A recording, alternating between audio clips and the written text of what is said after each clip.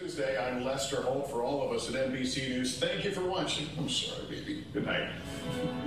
Yes, that is Lester Holt's Labradoodle Lucy getting a little jealous when she saw him holding another dog. Well, Lester has made his way out of the newsroom where he anchors, of course, NBC Nightly News to join us at Universal Studios.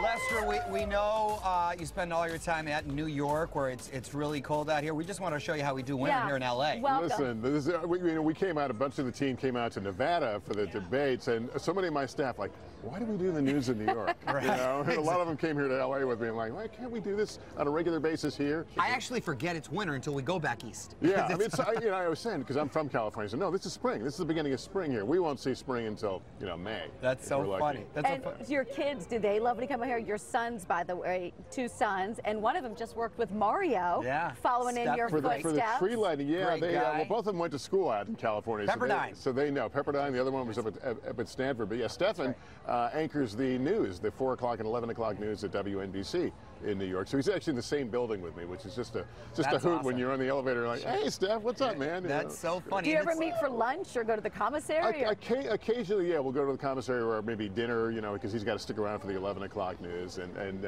he's got this big heart, which is so fun because he was never one of those, as a teenager, he was never one of those teens that was embarrassed about, their dad. So we'll be talking about in the elevator lobby and like, well, I got to go get ready for my show. Yeah, me too. And I love you, Dad. Oh, that's great. I love that. It doesn't get much better. You must be so proud of him. And it's cool because I've seen you guys toss to each other. Yeah, sometimes we'll do promos where I'm actually on their set to talk about what's coming up next on Nightly News, and he'll introduce me, and every once in a while slip in, okay, thanks, Dad. Oh, that's so I love that. You got to have like a special signal. I hope to one day do that with my son Dominic. Right? Or Sonny. Or Sonny, we never know. And my other son is having a terrific career in finance in New York, so it's great to have them both close. So cool. Successful. Yes. And then your marriage, 35 years marriage, is that correct? Going on, 36 Look soon. at that. Okay, Awesome. so everybody says, what's the key? Is there one thing you could pinpoint down that makes it work? I think it's laughter. We're still very silly people, and they get you through some the hard times sometimes, and but we still have this ability to laugh and be really corny and puns and just I think that's the secret. Laughing, I think, is key. Yeah, It really totally. is. It's so important. And we talked about your kids. We saw your adorable Labradoodle. We know you're a big dog guy. The Westminster Dog Show. Are we going to see Lucy trotting around on stage? I don't know. I actually was host of for a couple of the dog shows. So I remember, the pressure of that. Prestigious. It's prestigious, and people take it very seriously, and as they should. And you learn about all these different dogs. But I don't think Lucy qualifies. She's an Australian Labradoodle. I don't think that's considered a breed, but. Not yet, at least. I wouldn't let her go anywhere. And do you recognize this guy from the movies, Mario? I bring it up every time you're with me, Lester. The Fugitive. He reported on Dr. Richard Kimball like nobody else. Do you remember my line? No, what was it? It was something. Come on, officer. How many one-armed men are there? Hey, that was good. And that was my ad-lib. Very convincing. That was my ad-lib. That was your ad-lib? So this was Look at that. The scene was near the end of the movie, and they've had the big, altercation at the hotel.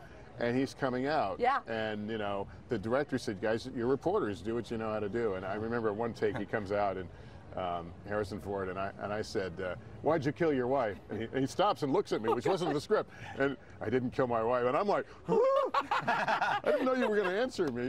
That didn't make the final cut. Didn't he say something great to you afterwards, though? I thought y'all had like another moment. I mean, that's Harrison Ford. I think that is the coolest story. He probably doesn't remember me, but it was a huge deal. And I just remember we did that pickup shot. It was almost summer at that point, but it was a winter movie, so we're in coats and we're all sweating to death. But like your method. Yeah, that's one of my method actor. You're like the Marlon Brando of actors over there. Like think cold thoughts. One thing I remember from our last conversation is you love music too, and you play bass in a band, right? I do, yeah. We the Rough Cuts, which is a band of all NBC News employees. A lot of them are editors at Dateline NBC. Oh, hence Cuts, the Rough Cuts. Oh, that's cute. So we get together. It's been tough, in this political season. I've been traveling a lot, so I think we've got a rehearsal scheduled for next week.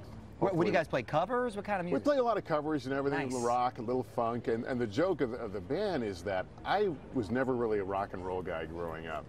You're more like a yacht rock guy? Well, I love yacht rock. I love yacht rock. What is lot rock? Yacht rock you is gotta like, come. yacht rock's like some Hall & Oates, some Ambrosia, some school. yeah, you know, old school, But a party Boss anthems. Skaggs. Yes. R&B. So you do this band, and the band was really rock and roll oriented, Yeah. and so we started doing these songs that apparently all of America except me knows, and like Psycho Killer. I never heard of Psycho Killer, but then they play it like bum bum bum. You know, it's a great bass line. Anyway, Yeah. we've been having a ball, and we do. There's a restaurant in New York, a barbecue place, and we're kind of there. Close to artists and residents. the house band. Every few months we'll do like a Sunday night gig there and pack in the house. That's and fun. And then that's on great. Dateline, I mean, we got to talk about this. You're the OG of true crime. Yes. I mean, now we cover true crime. I mean, this has just exploded. No, We We've been still do- watch Dateline every We've been every doing week. it for a very long time, and in some weird way, it's sad that there's so much material.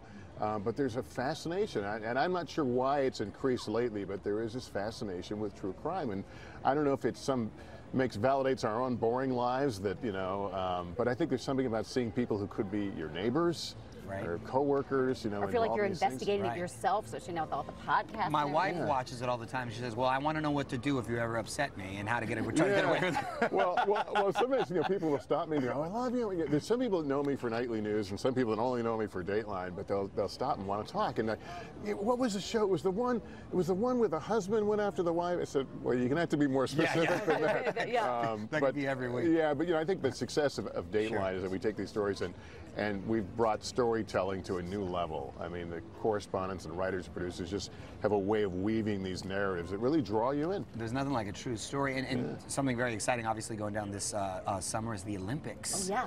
How do you feel about that? And I like that they've got some new events like skateboarding. Yeah, surfing is in it, right? surfing, Yeah, yes. yeah. I'm looking forward. This will be my. I wanna say 10th. my 10th. Is it my? Thank you for It's your giving it right. it's your 10th. It'll be my 10th Olympics. It's something I look forward to. It's the greatest perk of the job is to go there, because what I love is sitting down with these young athletes who nobody knows their name, but for a couple of weeks, every 4 years, they're on the world stage, and they're giddy, and they come down with their They're medals. a dream to interview, right? They want to talk. They're so And it's just fun because you think of them as your own sons or daughters, and you feel that pride. So looking forward to it. But yeah, I think it's great the Olympics are growing in terms of sports. I mean, the world is changing, and the world of athletics is changing, and they should recognize that. Yeah, it's time to get united and cheer for the team right there. Congrats on the Edward Murray Lifetime Achievement Award. Oh, thank you.